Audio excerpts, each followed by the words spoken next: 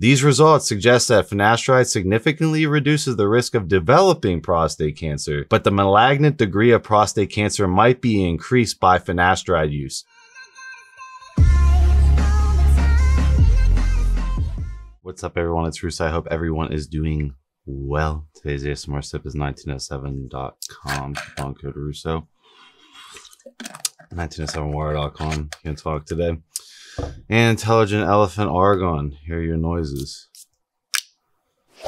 All right.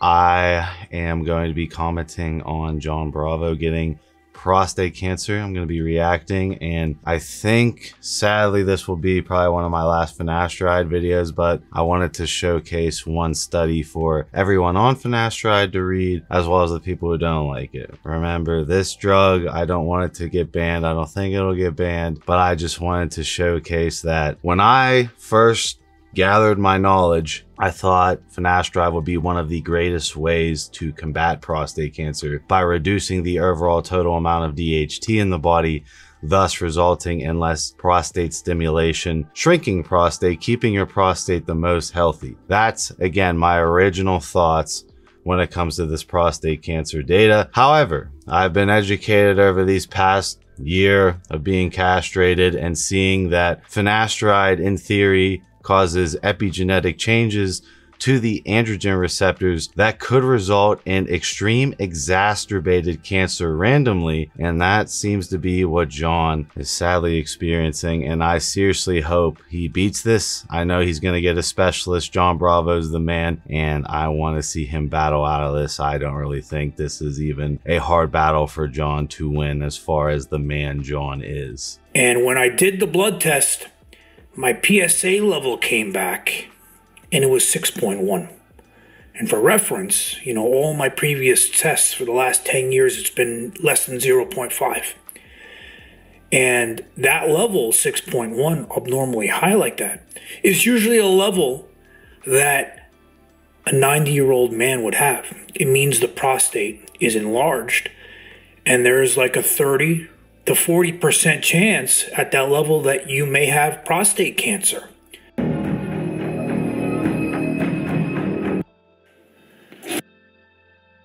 Good before I recommend it to any of my viewers.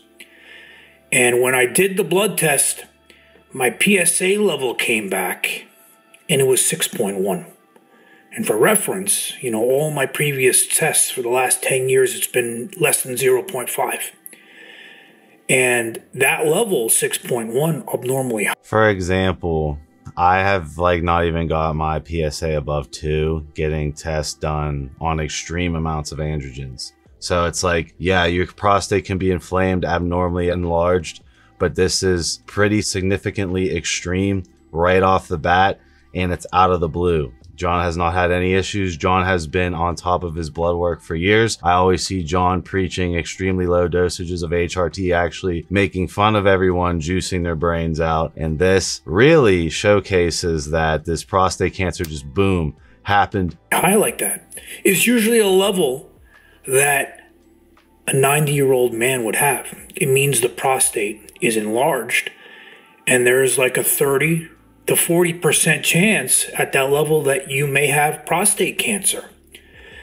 And that is something that I was reflecting on the past week until I found out exactly what was going on. So those 4 days, you know, I kept on thinking, I'm like, you know, I haven't done what I want to do in life yet. I haven't accomplished the things that I'm supposed to accomplish. I feel like I'm just getting started. I left my old career for this one, and I'm just starting to do this. And there's so much I want to do before I go, and thinking about all those things, you know, thinking about my family. And I didn't tell them, you know, I didn't tell my family anything because I was worried about. That's how I was. I didn't tell my family even though obviously I came out on the internet, but the severity of what I was battling till about 2 or 3 months after knowing how bad it was. So I can relate to Jon being in shell shock. Obviously prostate cancer is extreme. For those who don't know, like, you will not be able to ejaculate, pee normally, peeing will burn, you'll just constantly know something is wrong with you 24/7. This needs to be treated immediately and combated. There are really great specialists in the United States that Jon has access to, and I hope he's contacted them immediately. This is out of my wheelhouse to give any advice on. But I did want to feature the medical data. So the medical data that I have, which I will link below, is association with finasteride and prostate cancer. So I've already prefaced at the beginning of this video that I would assume finasteride, dutasteride would be some of the best drugs to combat an enlarged prostate. My grandfather currently takes finasteride to combat prostate hyperplasia. However, this medical data, as well as people around the world who have commented saying, I was on finasteride, I got off finasteride because I didn't know the risk for prostate cancer. This meta-analysis breaks it down. Very easy to read if you go all the way to the bottom and just simply read the conclusion by the researchers. In summary, the meta-analysis results in this paper to add evidence of an association between finasteride use and prostate cancer. These results suggest that finasteride significantly reduces the risk of developing prostate cancer, but the malignant degree of prostate cancer might be increased by finasteride use. However, studies with larger sample sizes are needed to further